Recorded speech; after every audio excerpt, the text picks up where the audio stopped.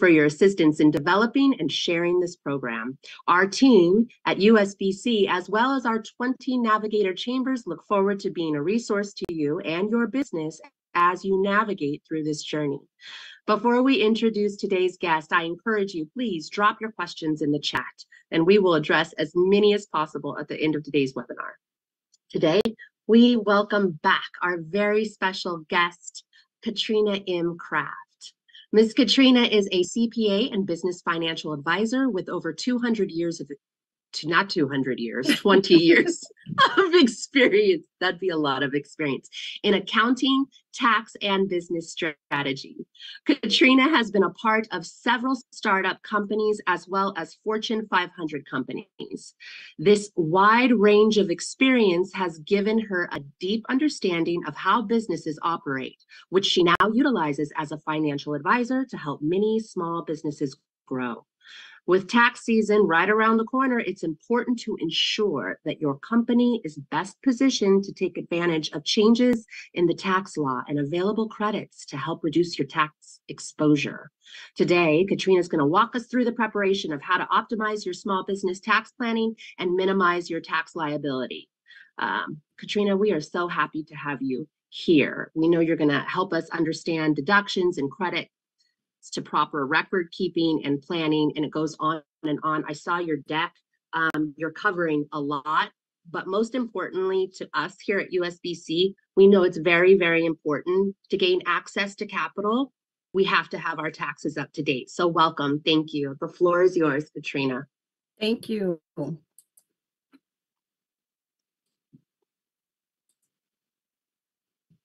Can everyone see my screen? Awesome. Well, thank you for joining today. I know a lot of people are not interested in talking about taxes, so I'm glad that you see the importance and the essential tax strategies for small and medium-sized businesses, how it could really impact your bottom line. So today, I just want to go over the disclaimer to let you know that this presentation is for informational purposes only, and it's not intended to be substituted for your specific accounting or tax financial advice. I'm going to give you some overviews on deductions that you may be able to take, but it's really going to depend on what type of business you have and your entity structure and your financial life. The first question I want to ask is, are you confident you're taking advantage of every available tax break? The tax code and its supplemental documents are over 60,000 pages. So how in the world can you be sure you're taking all of the deductions available? Are you getting tax and investment advice from your advisors about saving on taxes? And are you ready to stop overpaying your taxes? We don't want to continue overpaying taxes. If you are legally able to deduct a tax, do it. Do not be afraid, but you need to know the law and you need to be able to back up with the tax code what that deduction is. So we're going to talk about some of those today. The Supreme Court Justice with a 33-year tenure said there is nothing wrong with a strategy to avoid the payment of taxes. So we're not talking about something where you're trying to cheat or you're trying to deceive. We're talking about using the tax code to your benefit. And the Internal Revenue Code really benefits a lot of business owners. Business owners, small and medium size, make up almost 50% of the employees. So it is very important for the IRS to incentivize small and medium-sized businesses because they are the ones that are generating the economy.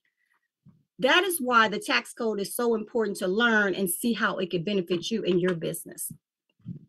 Welcome. Tiffany gave a great presentation and introduction for that.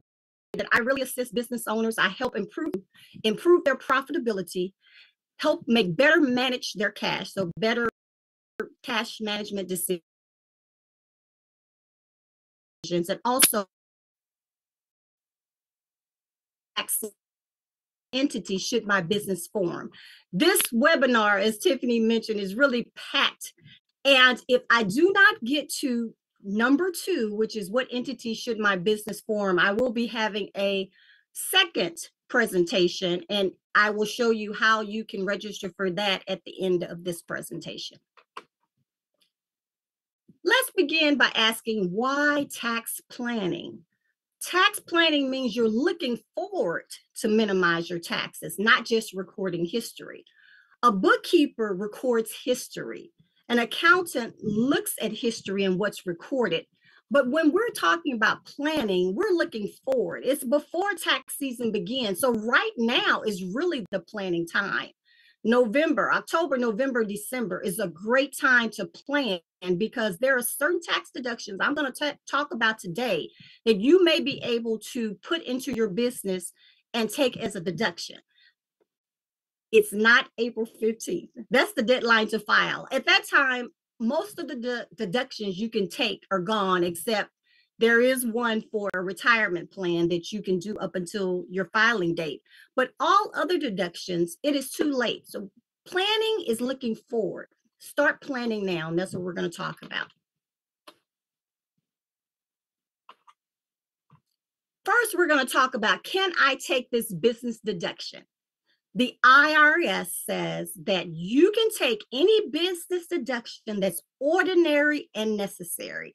I know that's kind of vague, but ordinary means it's common and accepted in your trade or business. And necessary means it's helpful and appropriate for your trade or business. So it really depends on the facts and circumstances. I want to give you an example and why it is important to work with a tax preparer and an accountant who knows your trade or business. I am an accountant, and if I do certain things like go to yoga and try to write it off, it would not be a deduction for me. But if you have an exercise instructor that is taking a yoga class, that could be research for her, or it could be her or him, or it could be training and development. That's why it could be ordinary in your trade or business, but not everyone's trade or business. And then, is it necessary? Necessary and helpful means there is a training in your state, and then there's a training in Puerto Rico for the same exact training, but you decide to go to Puerto Rico. Is that really necessary, or are you trying to really just take a trip? So the IRS could look at that and say it wasn't necessary because that same training was in your city and you were able to attend. So that's why it is important to understand that. It's important to work with someone that understands your business, and it's important to know the code in your district, because there are different tax laws based on court cases, and it may have passed in one court case in an area, but maybe not in where you live. So it is important to understand all of that on ordinary and necessary. One item I want to dive deeper into is the home office deduction. I know a lot of people hear that they shouldn't take the home office deduction because it will be a red flag for audit, or you may be targeted for audit. That is not the case. A lot of Schedule C's are targeted for an audit. So Schedule C is you're filing as a sole proprietorship. There's more audits done on Schedule C, sole proprietorships, because they know a lot of times it's people that are just starting out. They may not be claiming everything properly, and sometimes it's really a hobby and not a true business. So Schedule C's are audited more, but it's not because they're taking a home office. We want to talk about the home office deduction, the internet, taking an internet deduction, what that means, renting your home office to your business. And when I say that, this is a great tax planning tool, especially for the end of the year. We're going to talk about that, and turning your backyard oasis into a deduction. First, the home office deduction, we're going to talk about the standard rules. The deduction is allowed if you have net income. That means you have to have a profit in order to take the deduction in the year that you have this loss. If you have a loss or these expenses and these deductions, if you have a loss in your business, it's going to roll forward to the next year until you have net income in your business. So it's not loss, but you will not be able to take it in the year that you have a loss. But the requirements for a home office deduction, it has to be your principal place of business or regularly and exclusively used for administration or management activities. So you can have an office where maybe you meet customers, but you could have a home office as well where you regularly and exclusively use for administrative purposes and management activities. So a lot of people don't understand you could have both. You could have a physical office at a different location and a home office. And we're going to talk about why it's important to have a home office. You can meet your customers or clients at your home office. You can store inventory at your office or your garage. So if you have a garage and half of it is used for storage or inventory of products, take a picture. I always say, take a picture of any home office deduction, because you never know, and the IRS may require you to prove that you were using this for a home office deduction. Even your office, take a picture to show your computer setup, your furniture, your printer, your desk. Also, for your inventory, if you're using your garage for inventory storage, it needs to only be the portion that the inventory is in. So even if you're parking your car in one part of the garage, if you have the other part section where you're storing your inventory, that area deduction. Also, if you use a separate structure on your property exclusively, so maybe you have a little tiny house in your yard and you're using it as your office, and it's a separate structure, is only for your home office, that could also be a deduction. On the home office tax deduction, there's two ways, and the IRS had the actual cost method deduction. And that method was a little bit cumbersome because you had to keep up with a lot of receipts. And it's still used effectively if you have bigger size offices. You can deduct your home insurance, your security system, utilities, internet, telephone, HOA dues, your rent if you're renting, real estate taxes, mortgages, and many more. So cleaning services is another item you could deduct. But make sure that you are keeping track of all of these expenses, because there is a way that you have to deduct the home office. If you're an S Corp, there's a way. If you're a C Corp, there's a different way. And if you're a sole proprietor partnership, there are ways. So you need to work with a tax preparer to know how to deduct the home office. The actual cost method is the original method. In 2013, the IRS started the simplified method because they realized it was a lot of record keeping and you didn't have to worry about keeping up with your expenses anymore. The way the simplified method works is you get to deduct $5 for every square foot that you have, but it's capped at $1,500. So that means your office space, it would be capped at the 300 square feet of space.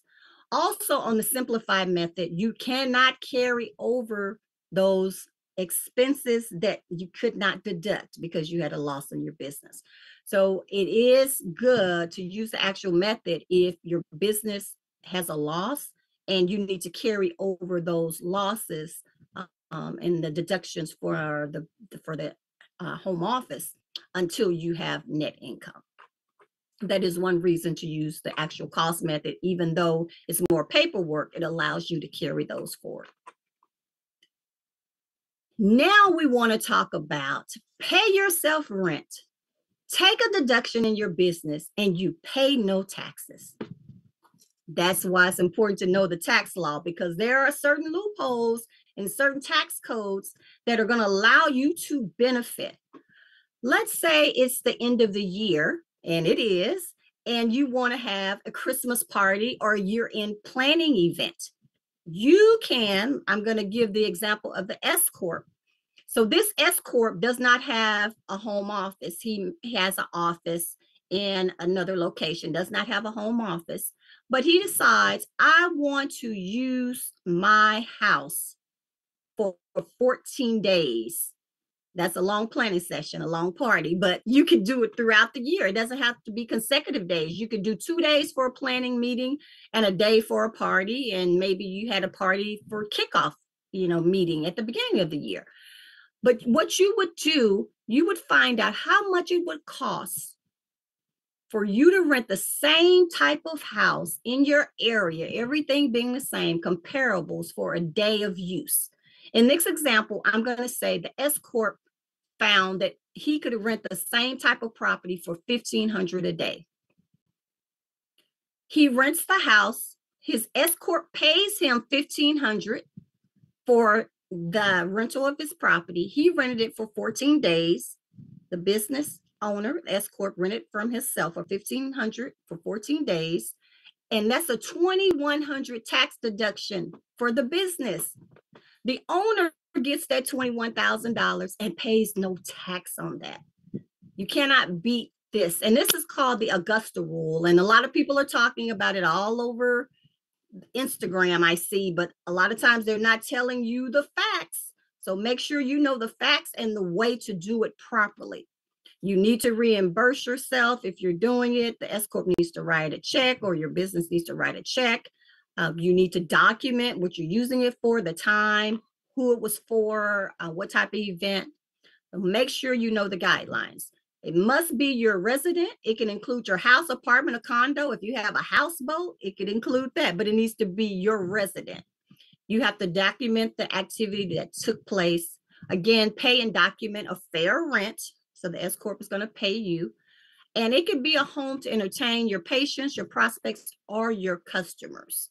Awesome tax deduction. You can take it before year end. We still have 14 days before year end, so you could possibly do all 14 days if you have a purpose. Katrina, I have a quick question that came in through Q&A right on what you're talking about. What if I use my whole house as a business? How do you answer that because I know you were talking 300 square feet to 1,500, that's the cap. Right. So on home office, if you use your home office, if you use the whole house as your business, that means you're not sleeping there, you're not cooking there, you're not eating there. Anytime you're using some type of personal usage, then you're not using the whole house as your business.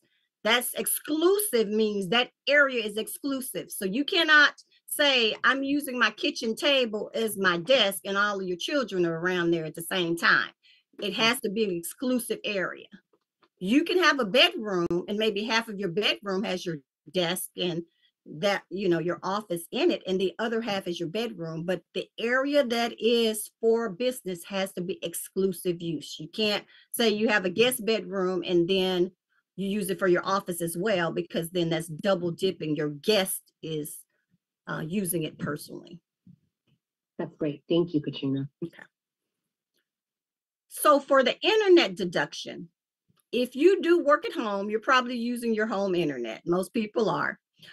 Are your monthly internet expenses deductible? Well, maybe. And that's why it's important to know and understand the law. It's different ways to deduct the internet based on the entity that you have. We're going to talk about that. The deduction rules really depends on if you're a sole proprietorship, a corporation, or a partnership.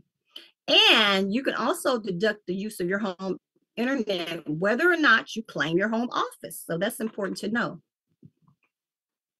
Where businesses have run into trouble really with the IRS is substantiating their internet use, because we know that if you're at home and you're using your internet, it's probably not 100% used for business. You're probably maybe watching TV, or your family may be using the internet as well.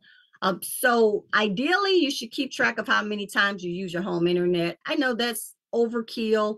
Maybe you just have a log and say, on average, I watch TV 4 hours a week. And then we could divide the internet, or you're using the internet 80% of the time for business. Keeping a simple log, maybe 1 month, and just extrapolate and say, this is consistent of how I use it. That would be good substantiation if you're ever audited by the IRS. Also, Google, and you can find software and apps that will track your internet use. So if you're interested in really doing that and seeing what you're using on the internet, Google it and you can find different software. But it is important, if you are audited, that could be challenged. It has been challenged before in other court cases. Now let's talk about the different ways you deduct the internet. When you operate as a corporation, the corporation reimburses you. You would turn in, just like you would if you were an employee of someone else. You are your own employer. So you would turn in an expense report and the company would write you a check. It's a tax-free reimbursement to you, and the company would write you a check and the C Corp deducts that. If you are a Schedule C, sole proprietorship, you're going to deduct it on the Form 1040, line 21. Or if that's if you're claiming a home office. If you do not claim the home office, you're going to deduct on Schedule C, line 25. If you operate as a partnership, you can deduct it as well. There's two different ways. You're going to deduct as unreimbursed partner expense or get reimbursed by your partnership. Again, it's so important to know how to do it and why you do it. And it's important to understand that different entities have different rules on tax deductions.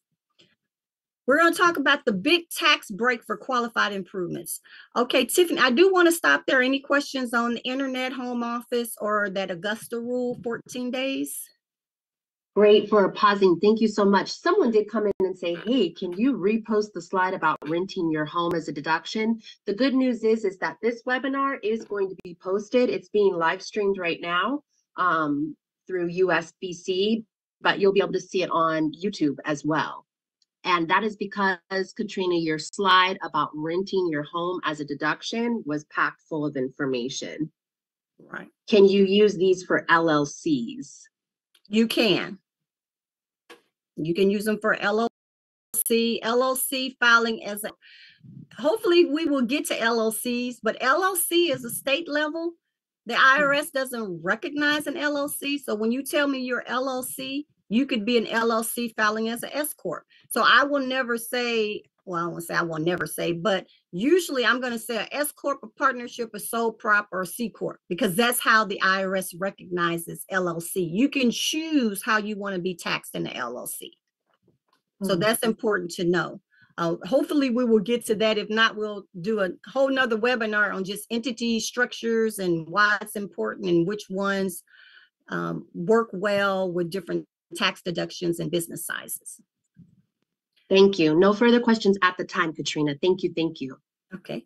So there's a big tax break for qualified improvements to property. So do you own or lease non-residential commercial real property? So I'm talking about you are in an office space that you are renting for your business. We're not talking about you own rental property. We're talking about you're renting commercial property. If so, if you do interior improvements you make to the property, it may be fully deductible in a single year instead of over multiple years. That's huge. Say, for instance, you have a beauty shop and you go in and you do plumbing, you know, you do wallpaper, you do flooring. That's interior improvements to that property. And you may be able to deduct 100% of that in the first year instead of multiple years. So that was a new change in the IRS law. Before, they would make you allocate it over the life of the lease or the life of the property depreciation. But the IRS changed that and allowed qualified improvements, a big tax break for you. But to be deductible instantly, the improvements must fit into the category that the tax code calls qualified improvement. So what is qualified improvement property? It's improvements to the real property after it's placed in service. So you cannot do it prior to you moving in. It's after it's placed in service, so after you've moved in. But the Congress wanted to encourage business owners to improve their properties. So starting in 2018, there was a job act, the tax code job act, and it established a new category of depreciable real estate, which was QIP. And it has a much shorter recovery period than the commercial property, which was 15 years. So for tax years 2023, QIP for that immediate, it's an 18% bonus depreciation, but then you can also have another type of depreciation. So that's why almost 100% could be deductible in 2023. So if you have that improvements in 2023, let's look at that. 2024, the percentage goes down on the bonus depreciation and you still get additional depreciation. So it's important to understand those rules. The type of QIP property that qualifies: office buildings or single offices, restaurants or bars. You have a store, factory, or warehouse, strip malls, motel or hotels. And remember, it only applies to non-residential property. So improvements to your residential rental properties, such as apartment buildings, is not QIP property. Meals is another area of the tax code which allows business owners to write off 50% of their meals in certain circumstances and 100% when we're talking about office parties. We need to understand what the rules are. In 2022 and 2021, it was 100% deductible. And the reason that it was 100% deductible is the IRS knew that during COVID, a lot of restaurants were suffering. So 100% deduction was allowed for 2021 and 2022. So if you have not filed your tax return for those years, remember that meals for business are 100% deductible if they come from a restaurant. You could have takeout and you can sit in the restaurant 100%. If you go to a grocery store and you get, that would still be 50%. So no, it has to come from a restaurant. The IRS was incentivizing by helping restaurants, giving business owners 100% deductible. Meals provided to certain employees for convenience of the employer is 50%. Office parties, they remain 100%. So on the next slide, we're going to give you an overview of the different that was happening. This is 2021 through 2022. You can 0%. Other meals were 50% if it wasn't at the restaurant, and see the changes of what's happening. So this is a good slide to take a photo of as well, just to see what's deductible. Company picnics and holiday parties, 100%. So just know, Thanksgiving, people parties, it could be 100% in your business. Entertainment, the IRS did not allow entertainment to be a deduction anymore. So no tickets to entertainment events, concerts, fishing, plays. But because I do work with entertainers, there may be ways that that's research for them. So that's why it's important to understand, is it necessary and ordinary in your business? Because for them, working with a musician, going to a concert is learning, or a production company, or a filming company, going to move. So it really depends on your circumstance. Deep sea fishing, maybe you are for deep sea fishing, then that's different.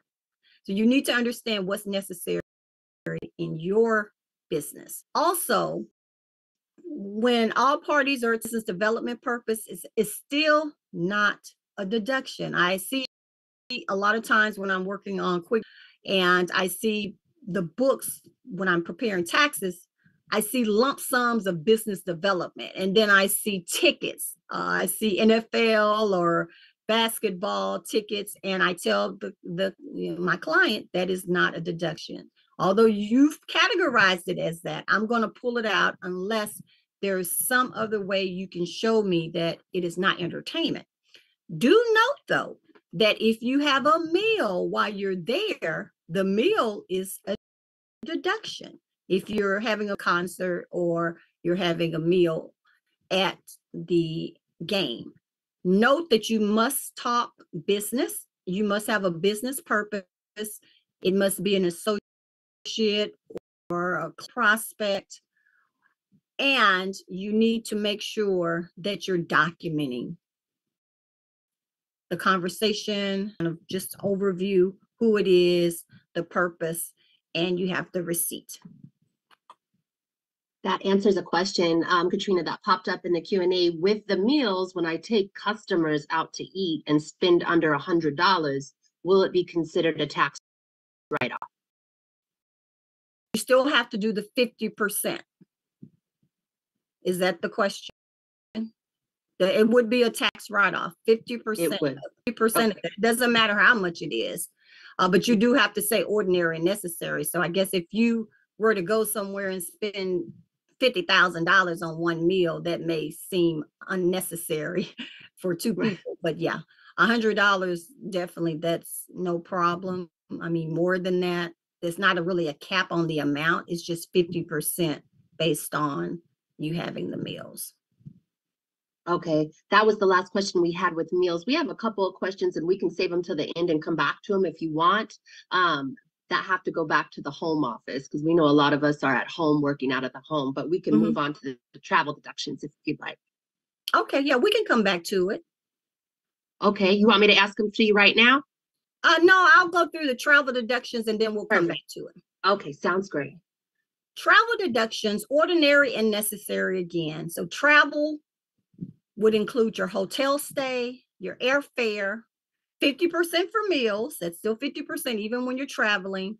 Ground transportation, so Ubers, taxis, limos, and many other deductions. It could be dry cleaning. That's a deduction.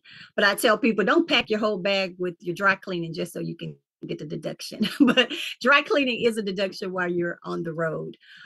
One thing I do like to recommend as a little trick is if you have a meeting on a Friday and then you are off Saturday and Sunday and you are not working, and then you work again on Monday, that whole hotel stay from Friday to Monday would be a deduction, even though you don't do work on Saturday and Sunday, because it is not a business day. Saturday and Sunday, they're considered weekends, and it would not make sense for you to leave and come back. So all of the airfare would be deducted. All of the hotel would be deducted that you are conducting business. And a business day means you need to do 4 hours of business in that day. So you could even do Friday, 4 hours, 8 to 12, take off the rest of Friday, Saturday, Sunday, and then early Monday, 4 hours off, and then come back at 1 o'clock and work. That whole trip would be a deduction for you, except the meals on the days that you are not working. Katrina, how does that go with the rental cars when it says ground transportation? It's the same. The ground transportation, the rental cars, 100% all of the days, because they do not expect you to turn the car back in and re-rent it. So the whole rental car would be a deduction. Also, when you have an S Corp and a C Corp, we'll get more into that, you're required to have meetings. So board meetings, company board meetings where you're documenting what your goals are, what you're doing, your decisions. You can have those meetings, corporate meetings, in a location and have them for 4 hours. It's a deduction. If your spouse or your friends are part of your board and they're your consultants, then their trips are also deductible because they're part of your business. So that's a good way. If you have friends that are enterprising like you and entrepreneurs, and you want them to be on your board and great sounding boards for advice, they could be on your board. And then when you all take the trips, it's a deduction as well because it's a business expense. All right, hotels, airfare. This is just a broader deduction. Ground transportation, tips. We talked about laundry, but tips. So once you're giving tips, a lot of times that's cash. Just write it down on a sheet of paper. I gave tips. Also, special rules relating to traveling by boat. So there are different guidelines if you are traveling by boat. Say if you're on a cruise, there's different guidelines for business. Cross-country drives. If you're going from New York to San Francisco, of course, you got to stop. You're not going to be able to drive the whole way. So those hotels along the way are deductible. And again, 4 hours of business. So you only have to drive 4 hours a day for the IRS to say that that's reasonable business travel. And the hotels along the way would be deduction, and the food. Make sure that you're documenting all of that. Now, it could come up where if you have, your whole family, your children, and you're doing this, the IRS could question that. So just make sure you're documenting what you're doing in your drive. Of course, if you're moving and you're moving offices because you're moving from, say, San Francisco to Dallas, you're moving your office, that's a business deduction because you're moving your office if you had a home office or if you had an office in a different location. So that's just a whole nother set of rules for driving and deductions. Also, international travel have certain rules on the number of days, like travel days may not be a deduction in some criteria. Travel days could not be, and then the international days have limitations. So you need to understand what's deductible for travel based on international or domestic. And then also train is just regular, it's a deduction just like air flights, but the drives cross country would be something that you would really want to document. Generally, you don't need to keep receipts for items under $75 unless it's lodging. So business owners, if you go to meals and it's under $75, you don't have to keep the receipt. So if it's on your credit card, that's good enough. You can still deduct it. No receipt is needed if it's under 75, but if it's lodging, you do need that receipt. So in the publication, IRS publication, if you just go to irs.gov, you put in publication 463, you can see the rules on the $75, but document still required. Just saying, I ate here, it was $75. I ate with this person, but you don't have to have the actual receipt. Also, when you're traveling, there's something called per diem, and it's with the U.S. General Service Administration. They have their own per diem rates. If you go to this website, you'll see that there are certain rates for per diems based on the locations that you travel. You can just pay yourself a per diem for the days you travel, and you don't have to keep receipts as well. So that's a good area to look at this website. It allows you to see what's reasonable, because what's reasonable in New York is going to be a lower amount, say in a smaller town, and you can pay yourself a per diem, or you can just go with the flat rate over the whole year. And there's a certain per diem rate where you don't have to worry about tracking every time that you're traveling and where you're going. But using these per diem rates are good because this is what the governmental employees use, and they've allowed other business owners to use this as well. Traveling mileage. Now, this is traveling within, you don't have to travel for a set amount of time. Now, that's the other item that I did not talk about, is when you're traveling, that travel deduction for hotels is within a certain mileage away from your home. So you need to understand that you can't say, oh, I'm getting a hotel that's 10 minutes away, so it's a business trip. It has to be a certain mileage away from your resident in order for it to be considered out of town travel. Travel just for everyday travel, going around, running errands for your business, going to meetings, going to lunches, going to seminars. That mileage rate is 65.5 cents per business mile, effective January 1st, 2023. The IRS adjusts this mileage to better reflect the increase in fuel price.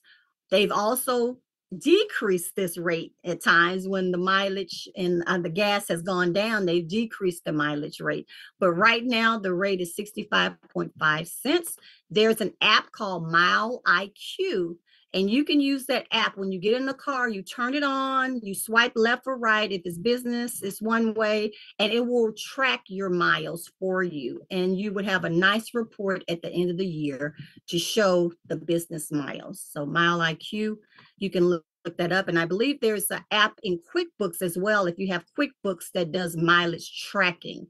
So just Google. Those two are the ones that I know about, and I'm sure there are others that are available. It is not too late. If you need a car, I don't say go get one just because you're getting a tax deduction. But if you need a car, you can purchase a SUV, a crossover vehicle, or a van on or before December 31st, 2023. And it can be new or used. It has to be over gross vehicle weight of 6,001 pounds, but you get a bonus depreciation of 80% and Section 179 expenses of up to $28,900. The good thing about using this deduction is the depreciation is on a 5-year table, and there's no luxury limits on the vehicle, because some vehicles, when they're luxury, you lose some of the deduction.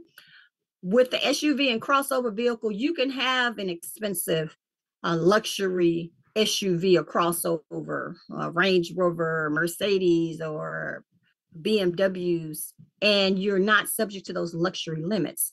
I want to give you an example. You buy a 100,000 SUV. Okay, it does meet the gross vehicle weight of 6,080 pounds. So it's right over the limit. A lot of auto manufacturers know the limit, and they know how to get it right over the limit so you can take the deduction. It's a big deal for them. You will be allowed to use, you are using it 90% for business. So what you need to recognize is you do need to track how much you're using for business. You buy the car in your business, but you still need to track. If you don't use it 100% for business, that's all right. But you must use it at least 50% or more for business. In this case, they use it 90% for business. The write-off could look like this. First, you get that $28,900 Section 179 depreciation I talked about. Then you get the bonus depreciation, $48,880. You're going to get $2,440 and 20% micros depreciation. That's another depreciation. So the write-off for this $90,000 car in the first year, you're using it 90%, could be as high as $80,000 write-off. Know the tax laws. Is benefiting business owners, but you need to know how to maximize and use it to your benefit. So watch out for 2026. These laws were started, a lot of them, when Trump did the rewriting of the tax code. But in 2026, a lot of these laws are going to go back. So we may have entertainment again. The meals may be 100%. We don't know what's going to happen, but in 2026, these laws will expire, and the legislative have to vote again to say if we're going to keep them, they're going to change. So this is going to be another opportunity to just stay abreast of what's happening and what's coming up in 2026. All right, so that is the part related to deductions, and I can ask questions about deductions, and then we can go into, what time is it? Oh, well, we may not have time.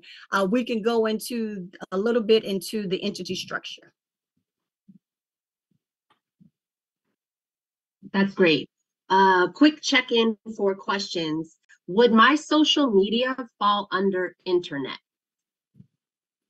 Your social media. So social media, if you are advertising and you are marketing, that's going to fall under marketing 100%. So when you say social media, so many different aspects of it. If you're working on social media and you're saying you're using your internet for social media, then yes, it falls under internet. So anytime you're working on social media, that's business. Yes.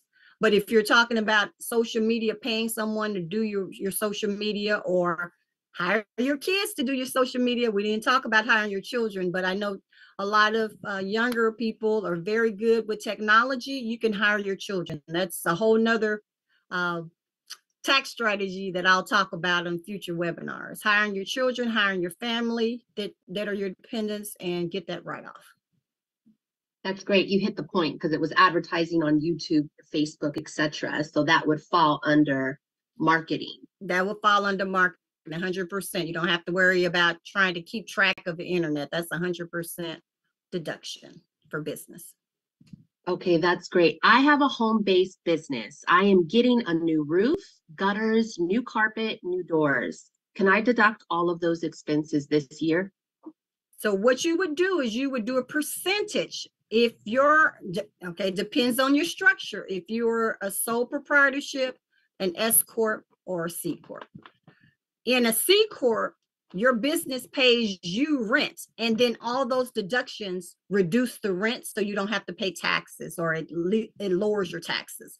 And an S Corp, your company reimburses you for the expenses, and you can do a percentage. So if your house is a 2,000 square feet and you have 100 office, then that's 10%. Well, did I do 2,000? Okay, so then you would have a certain percentage. Just say if it's 2,000 square feet and you have 200 square foot, 200 square foot office, then that's 10%. So you would take 10% of those because that's your overall house. You wouldn't be able to do the whole thing. But if you, in your office, if it's exclusive use and you do carpet in that room, get a separate invoice from the person laying the carpet or the flooring. That would be 100%. If you're building shelves in that room, it's 100%. So there are things that are direct expenses if they're in the office, and then they're indirect expenses. So like the roof is indirect. Other parts of the house could be indirect, but anything you're doing within the office, get a separate receipt. Fixtures, if you're doing blinds, building shelves, everything in that office would be 100% direct expense. But remember, you have to have a net profit in your business or it's going to roll forward. What is a good tool to use to keep our receipts in order, Katrina, other than taking a picture of them? Do you have any recommendations that you like? Expensify, that's one. They've changed their name, I don't know, but if you look up Expensify, you do take a picture, but then it uploads and it can sync to QuickBooks. QuickBooks also has an option where you take a picture and it uploads into your software. I like this is what I do and I recommend for my clients. If you use a debit card or if you use a credit card and you download all of that data into your tax software, your accounting software, and you code that to know, like if you're going to a restaurant, you can code it within the QuickBooks or the accounting software to say who you're with, what you discussed. So it's all inside of QuickBooks. But if you snap the receipt, then you can attach that receipt to that transaction as well. So I love just having all of the data together, paperless. We are a paperless office. We've been paperless for a long time. Even before COVID, we were Zooming before people knew about Zoom. So I do like having less paper, especially when you're in home office. It just gets to be too much. The IRS requires you to keep your documents, and they could go back and audit you for 7 years for certain types of inquiries. So make sure you have that for 7 years. That's another area that you need to understand, is how long do you need to keep your records and your tax returns. That's right. That's right. There was a question that came up earlier when you were talking about home office post-COVID, right? I know a lot of people that work from home 9 to 5, but they're also business owners. Mm-hmm. How do they strategize their taxes when writing off where they're sitting for their 9 to 5 and where they're also functioning as a business owner? Yeah, that's a difficult situation, because if you have one desk and you're using it for both, I would say that I'm using it as a percentage. Mm-hmm. So mm-hmm. I would document that and say it's the same space, but I'm using it this percentage for business. That's perfect. And then we're coming up on time here. I want to give a shout out because I have a question, Katrina, but I also have some comments. This is so helpful. How can we obtain the use of your services? And Katrina is dynamite. Please keep having her come back and do these webinars. If you are on this webinar right now, that means you registered through the Eventbrite link. I've also emailed you before this email all of Katrina's contact information, and you definitely should reach out to her because, Katrina, what are you offering those that reach out to you for the first time? Yeah, so we're having a discovery call, and I work with business owners that I work a lot in the creative space. So people who are in content creation, um, multifaceted entrepreneurs who like to start businesses and sell them. I work with artists, entertainers, digital creators, course creators, marketers, event promoters. So people that really in the creative space. I do work with dentists and medical as well, but right now I'm focusing a lot on just the creator economy. I just love that space. I'm a creator myself, so I have courses, and I'm just loving that space, and it's growing. It's such a big space, and it provides people opportunities to start businesses at a low entry point. So I love that. So I'm offering a discovery call. There's a form. It just asks you some questions, and then I'll direct you which way works best through a group coaching. I'm starting a free community that you can join, and you can just ask tax questions, and it's on School. That's a networking platform, and there's just different ways to work with me. I love that. And I have one more question. Would hiring an influencer, Katrina, fall under marketing as well? It does. Okay. Mm-hmm. Because you're paying them to help market your products. That's just like a model. If you paid a model, you're paying an influencer to help market. That's it. It does. That's it. Well, how smart of you to know that you had so much information that you've already set up your next webinar. How do people figure out how to watch your next webinar? Okay, we're going to scroll through. Yeah. Okay, how much time? Oh, we have 7 minutes. Yeah, so I'm going to do a little quick quiz just to see how well people retained. So we're going to play a game. Is it a deduction or is it not a deduction? So if you think it's a deduction, put on in the chat. And if you don't think it's a deduction, put no. A pro bodybuilder used body oil to make his muscles glisten in the lights during his competition. He deducted buffalo meat and special vitamin supplements to enhance his strength and muscle development. Do you think this is a real case? Do you think they allowed him this deduction?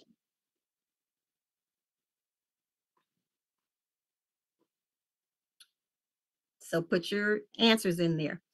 So the answer is yes and no. It was a kind of trick question. They allowed him to deduct the body oil.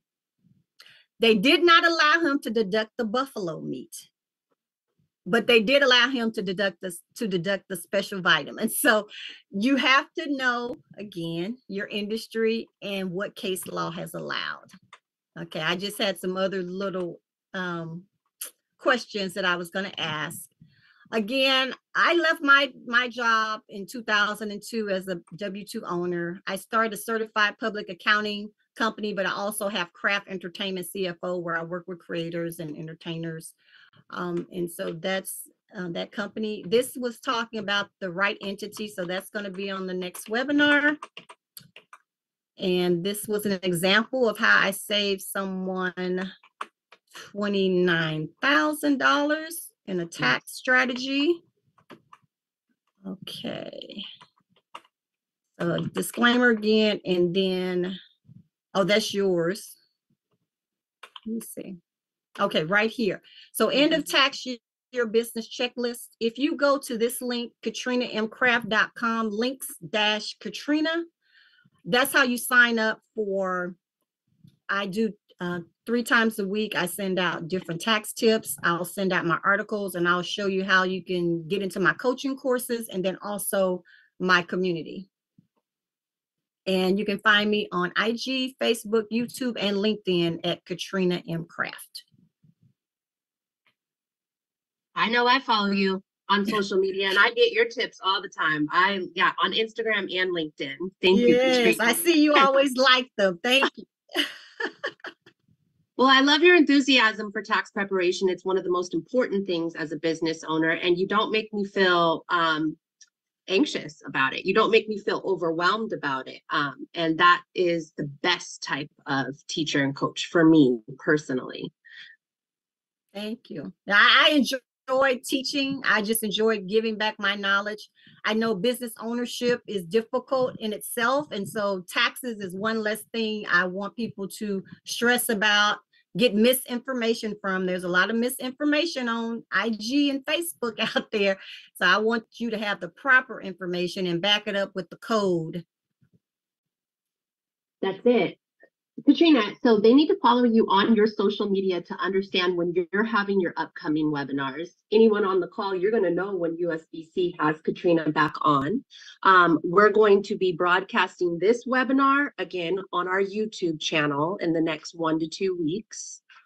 And how can they know your next webinar? By following you on social media, Katrina? Yes, on social media, but it's going to be on November 15th at 12 o'clock. So you can lock it in. If you go to this link and enter your email and name, there's a place where it says, I want tax tips. Enter there and you will be notified about the next webinar, anything that I'm doing. You know, sometimes I just say, I want to talk to a business owner and help them. So I may just put that out there one day because it helps me know what people are struggling with, and I can make better webinars, better products, and better coaching. Katrina, thank you. We can go ahead and stop the share and pull up the closing slides as we're moving to the top of the hour. We want to thank everyone on the call today for attending Maximizing Tax Savings for Small, Medium Businesses, Essential Strategies webinar. This was possible through our work with the SBA Navigator pilot program, funded in part through a grant with the U.S. Small Business Administration. A tremendous thank you always to you, Katrina M. Kraft, CPA and financial advisor, and thank you to our community Navigator Chambers for advocating for Black businesses. And to you, of course, our viewers, for sharing in the discussion. You guys were having that Q&A chat on fire. We appreciate it. It makes it fun. USBC introduced By Black, the only Black certification program with a business directory providing businesses that certify access to private and public procurement opportunities, highlights, and other benefits. This online program can help prepare you for the contracting space as documents preparation guides. Certify today by going to usblackchambers.org/certification. We invite you to give us your feedback on today's session. Just scan the QR code or type in, the QR code was in a slide previous, but you can also type in, thanks, Warren, https://www.surveymonkey.com/r/bizfuture. Join us for upcoming events by visiting usblackchambers.org/webinars to register for our topics. Coming up, we have on November 9th at 2 p.m. East Coast time, Chase ABE Equity, Unlock the Secrets to Long-Term Value. On November 10th at 1 p.m. East Coast time, we have our monthly live webinar, BuyBlack.us platform for Black-owned businesses. And then finally, November 14th, we have Increase Your Sales with Google Tools. That's going to be at 1 p.m. East Coast time. Follow us on social media at usblackchambers.org. And if today's forum prompted any additional questions and interests, feel free to contact us at programs@usblackchambers.org. We really appreciate you joining us today. Have a fantastic rest of your week. Thank you. Thank you.